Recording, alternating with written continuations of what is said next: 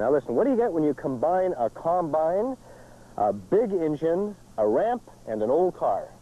No idea. A jumping combine. That be sort of like a combination? Oh, yeah, I wish I would have said that. You probably will. Oh. Get a load of this. A not-so-ordinary combine enters the arena. It moves into position at the end of the ramp.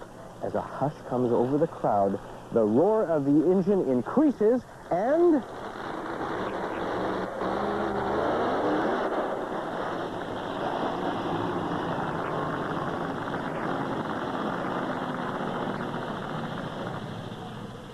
the jumping combine has become a major attraction at events all over North America. And, believe it or not, the idea for the jumping combine started in Brandon, Manitoba. Hard to believe. I know. That's why we're going to watch it again. But just like the wide world of sports, we're going to watch it in slow motion.